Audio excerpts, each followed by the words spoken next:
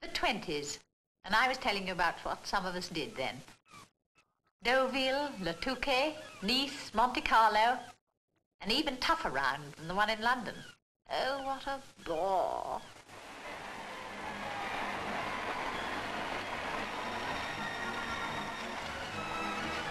Battles of flowers, concours d'élégance, so monotonous.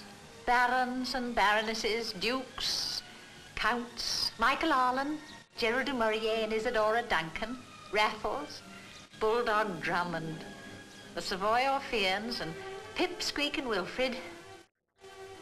Oh, it was a full life.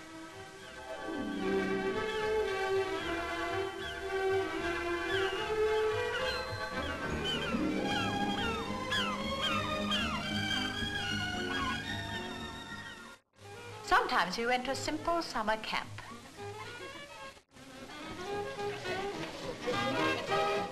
But we were growing girls now.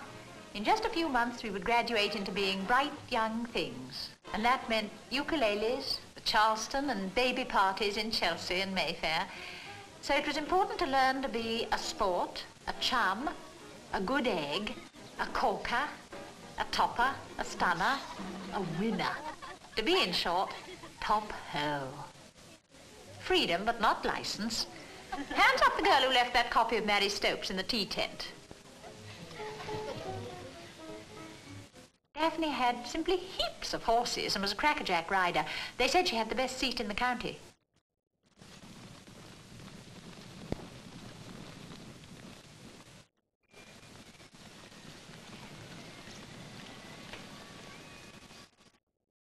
She might be a duffer at trig, but over the sticks she really was ripping.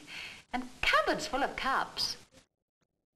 Sometimes Daphne would spend a few days with her Aunt Flora in Cornwall. That's the painter aunt that Daph's mum wasn't really very happy about because she was so, well, bohemian. But, my dears, the child has simply no artistic leanings whatsoever. It can't do any real harm. I mean, it isn't as though Flora paints nudes or anything like that. I mean, as far as I know, she doesn't. I do wish, on the other hand, that you didn't encourage Daph to go fishing when she goes down there. Simply ruinous for the hands.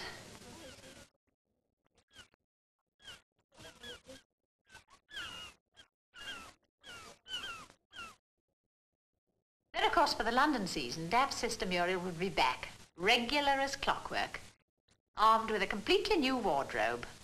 She'd sally forth to give battle on every date in the social calendar. The Eton and Harrow match. Actually, I don't think she knew anyone at Eton or Harrow, but it didn't matter, as long as she was seen there. She didn't know anything about cricket either.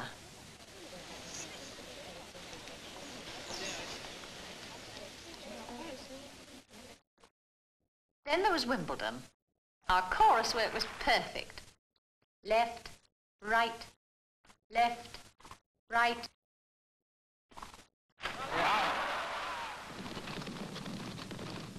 Sometimes we went to the races. So long in the legs now, bless her. I think it's so good for girls to see life, see people, and learn the value of money.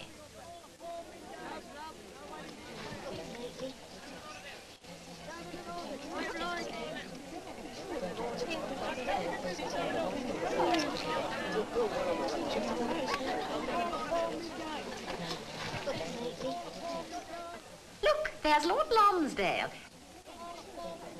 And over there's Princess Mary. I expect she's here because her brother's riding. Yes, darling, the Prince of Wales himself. Do hope he doesn't fall off today. He's had such bad luck lately.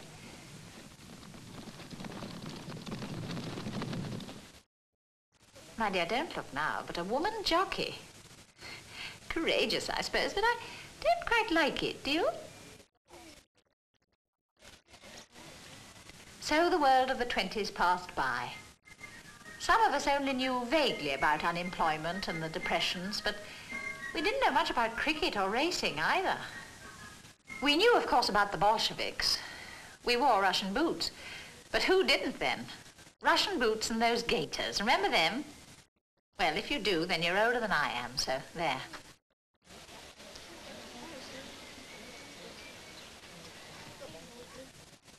Gaiters, woolen stockings, and, oh yes, the most wonderful line in fancy sunshades. Or were they umbrellas? Oh, they couldn't be. The swan's down wouldn't do so well in the rain. Fetching, though, don't you think?